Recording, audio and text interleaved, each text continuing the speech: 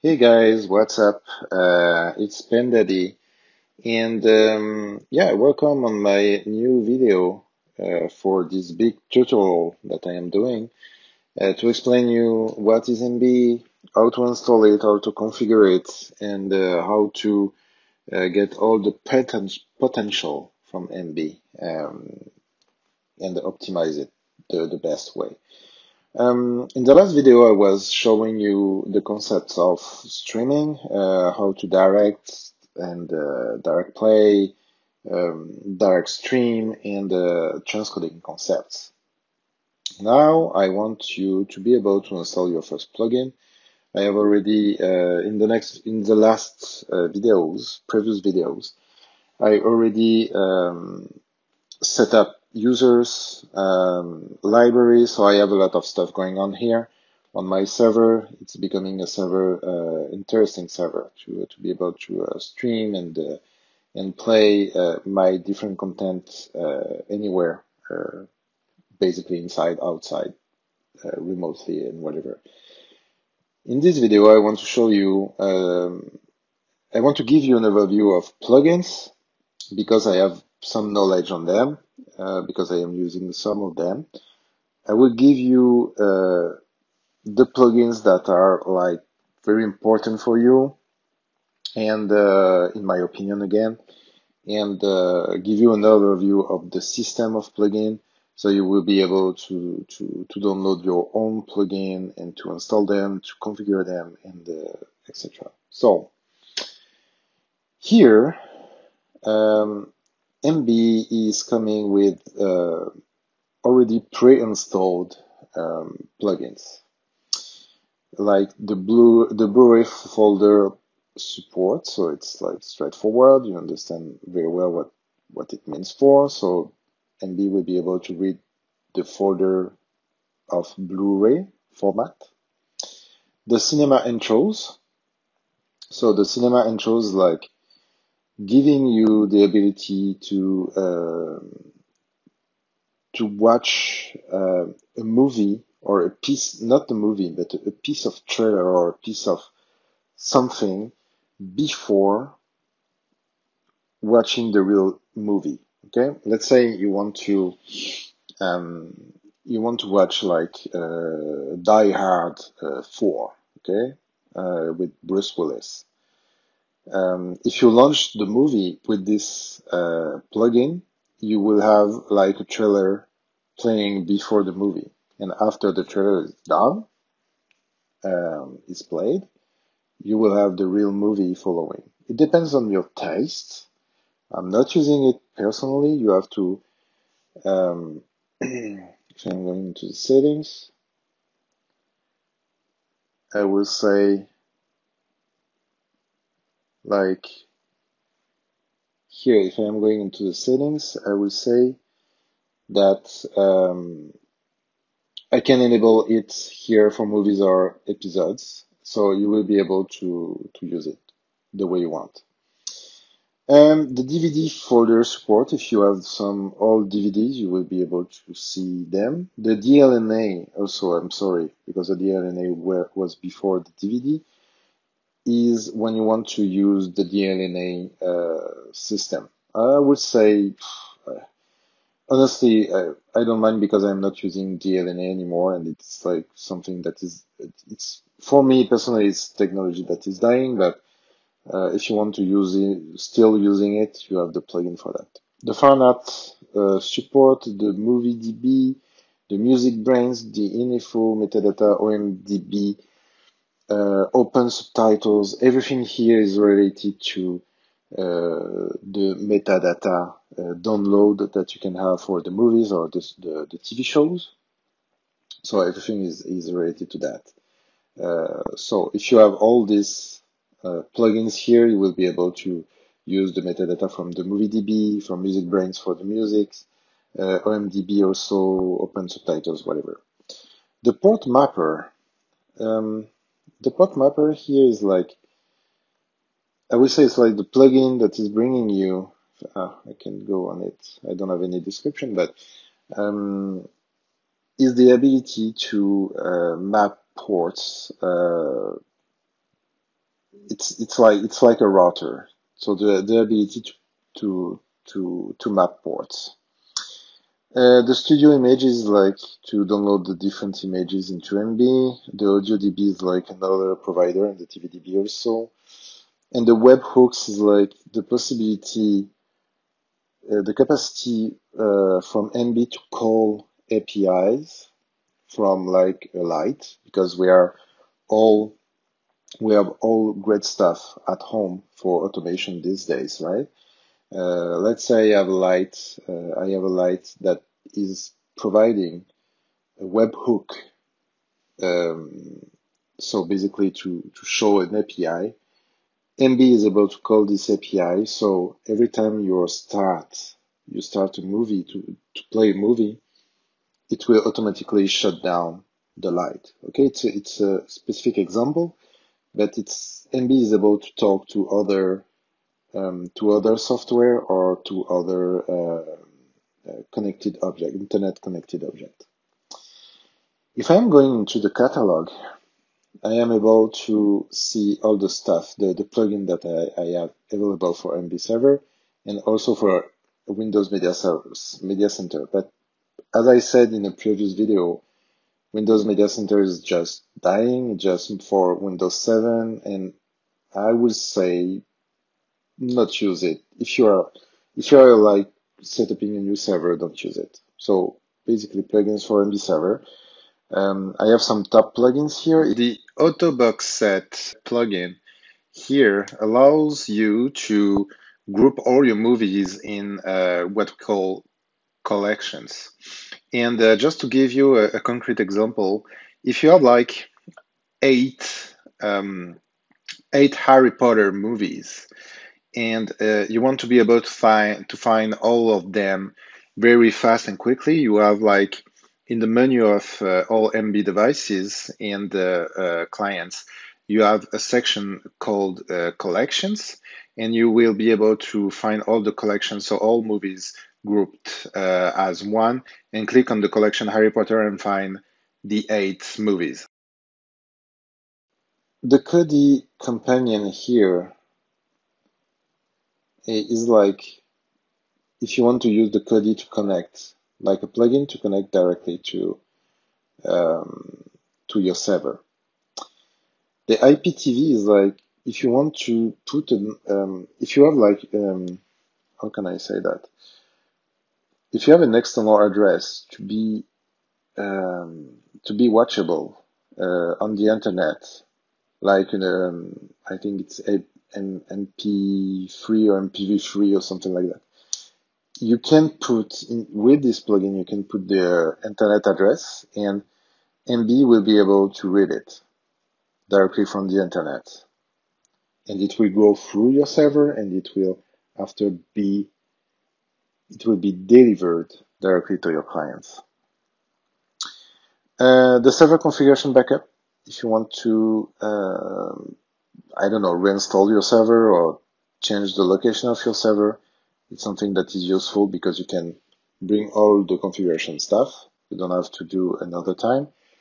Tracked, if you want to use the tracked system, where tracked is a website where you can say, oh, I watch all these movies and now I am playing this movie, so it's like real time. You have some people who can see what you are watching and what you watched in the past. The cover art is like if you want to change the way pictures, posters, and anything is displayed in Emby, you can use that. The trailers, like for me, trailers is very important because it's like bringing you, I would say, a specific directory in Emby where you can watch the last trailer. So just for the purpose of this test, I will install it. Okay, as you can see, the trailer is installed. But now, okay, get out of here. Thank you. Okay, now please restart Emby server. So I have to restart Emby server. So I'm going here. For Windows, it's super simple. You just have to say restart Emby server. Okay. I will just explain you a little bit what are the other. So Emby statistics is to get statistics. Auto-organize is to um, I don't remember exactly what this thing is doing. Okay, I'm sorry because the server is restarting, right? Okay, server is loading. Please try again. Okay, can you okay? Okay, it's fine. It's going back.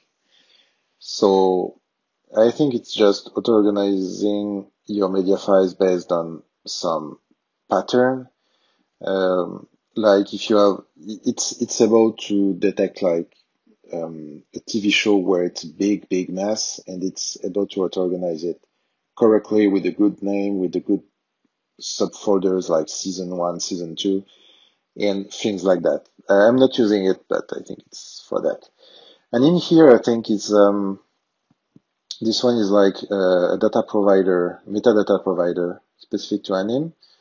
The TV head, hand, and next PVR. I'm not using a PVR, so I think it's something related to that to be able to use specific material, specific hardware for the PVR. Here, anyway, I would say you have different providers, as you can see. I won't explain anything. I know TuneIn, for instance, because it's like playing music. So I think just to show you, I will also install this one. Okay. I will also install this one just in order to show you.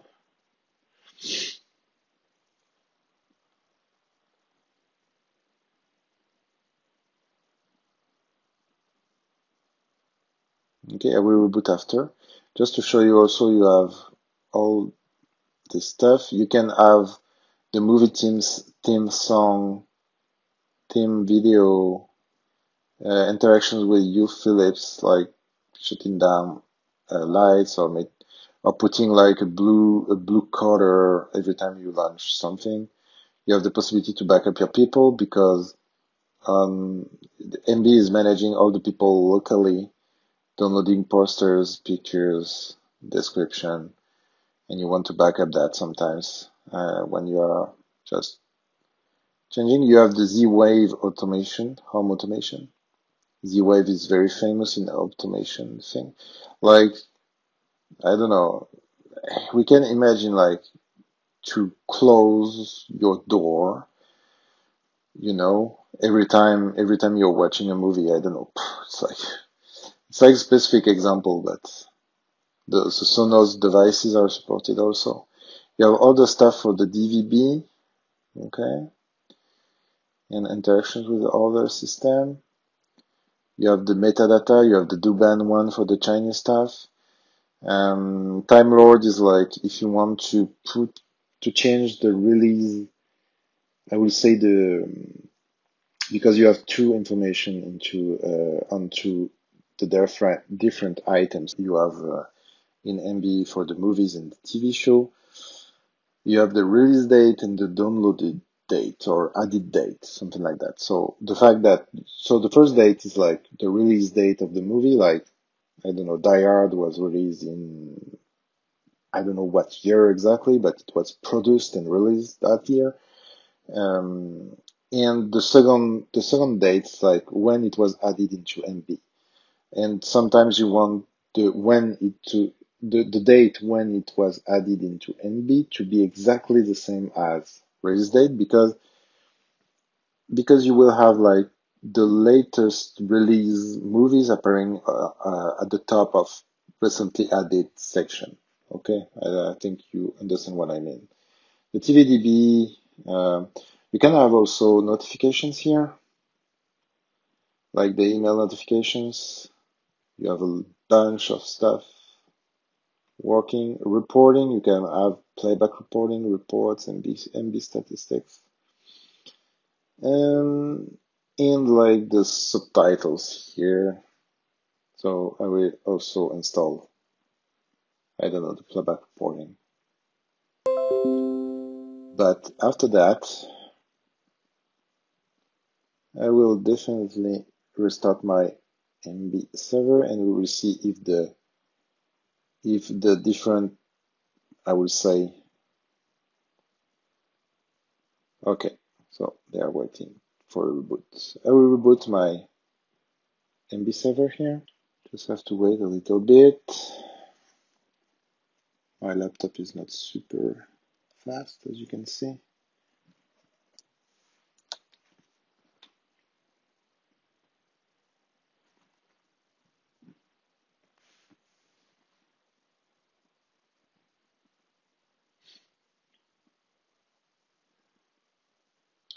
Okay, nice. So if I am going here, I can see stuff like traders.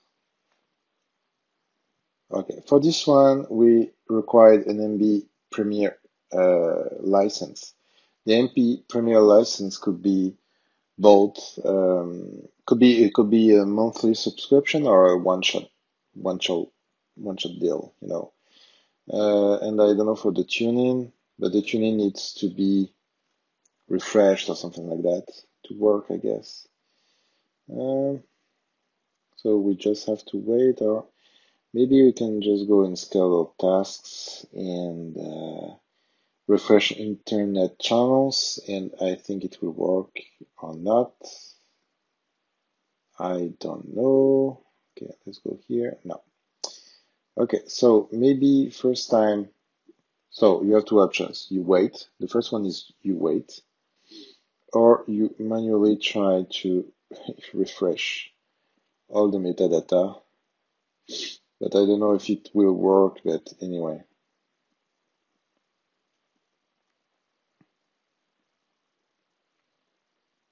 Okay, but the different, I would say the different plugins are here.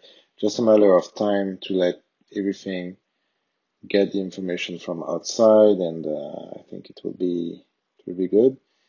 But after that, you will be able to use, this one requires definitely a subscription or a one-shot deal, you know, because yeah, you have to. But this one shouldn't require anything, but it's just a matter of time to refresh. So, and after that, with the traders, you will be able to play. And I'm just going into here because I just want to see if all my plugins, where are my plugins here, are working well. So the traders, if I click on it, I have the possibility to ask for movie trader archive also to have more traders. In the tuning, if I want to put a username or something like that. So if you install a plugin, a specific plugin, you have to go here on the setting page to just to say, okay, I have some options here and I have to discover all the options. And maybe you have some things like movie trailer archive and you want to say, okay, I want to download all the movie trailer archive and get all the stuff here. So I hope you enjoyed the video. In the next video, I will give you, I will say a very little overview of how to use your media, what kind of stuff you can do, like the filters and things like that, and also how you can play on other devices. So it's super easy, and you will see that it's super user friendly. So thank you for watching. Don't forget to subscribe to my channel. I have a lot of stuff going on. And I hope you enjoyed this video, and I will see you in the next one. Thank you.